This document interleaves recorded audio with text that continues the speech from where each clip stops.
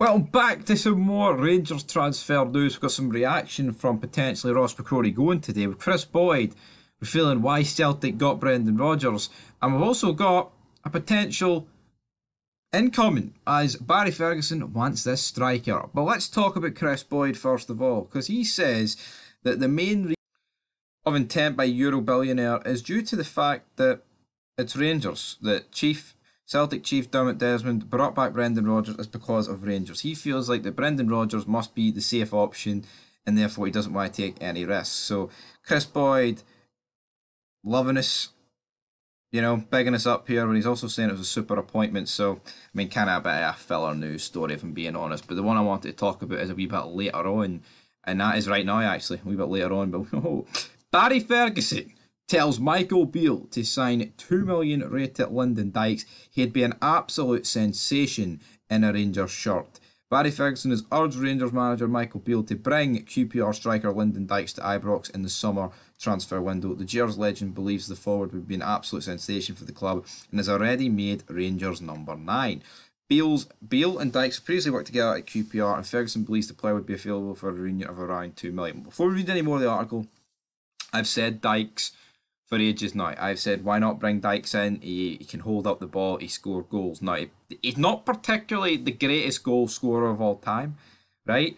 But he can still score a decent bit of goals. So for that reason alone, should he not be at least considered? Lyndon Dykes, I mean, the fact that Beale's worked him, he must know that Lyndon Dykes is a good player. I mean, of course he knows. I mean, there's a reason why Dykes starts for Scotland. There is. It's not just he's swung in there because Steve Clarke has a hard-on for him. That's the reason, because he's fucking good, right? And Barry Ferguson does go on to say, the more I watch our national team go from strength to strength under Steve Clarke, the more I am certain that Dykes has already made Rangers number 9. Ferguson wrote for the Daily Record. Put it this way, if I was Michael Beale, I'd be all over the big man right now.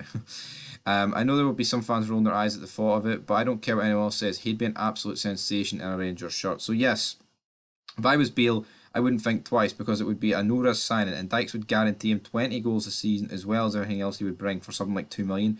It's an absolute no-brainer for my team. Interesting option.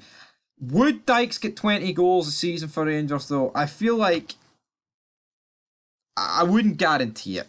Like, we need people to produce like 20, 30 goals a season, 25 goals a season. But Dykes, he's not that prolific. Here, I'm not saying he couldn't, but it's not like you're signing the guy where it's like, that's a guarantee. That is a guarantee. But to be honest, guys, is there guarantees in life? Maybe not. But we're going to look at some comments after this morning. People are not happy about Ross McCrory potentially leaving.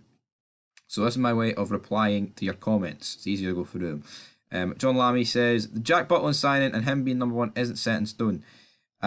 Michael Stone has said both keepers will be given the opportunity to battle for the top spot. I feel sorry for McCrory. He's never been given a fair chance up until those few games he's got near the end of his season just passed. Hope McCrory stays and battles Butland for the number 1 spot.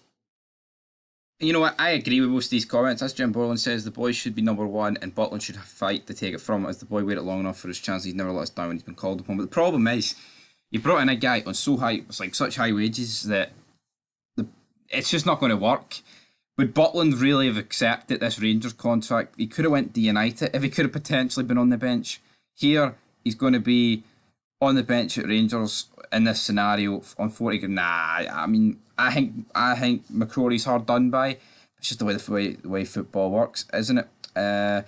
Next comment, we need to keep this boy. If we sell him after he's shown the amount of loyalty to our club, it would be nothing less than shocking.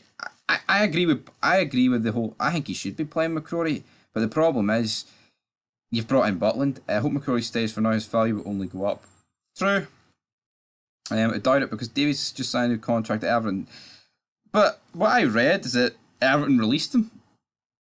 So I'm not too sure. I thought he was released definitely. Matthew Miles.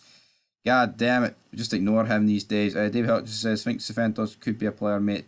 Not need to win the league next season. We must. Aye, exactly. We must. There is no fucking two ways about that. Trust these wage demands too much. Probably. Only natural goal scorers Gers have. Yeah, Roof I think is a goal scorer, but he's always injured throughout. But anyway, that's us done with this video. We'll be back later. Hopefully there's something. I'm going to rank, I think, the 17, 18 signings. So That shall be interesting. Pre-Gerrard. Fuck, those days were dark. Anyway, guys, till next time. Peace.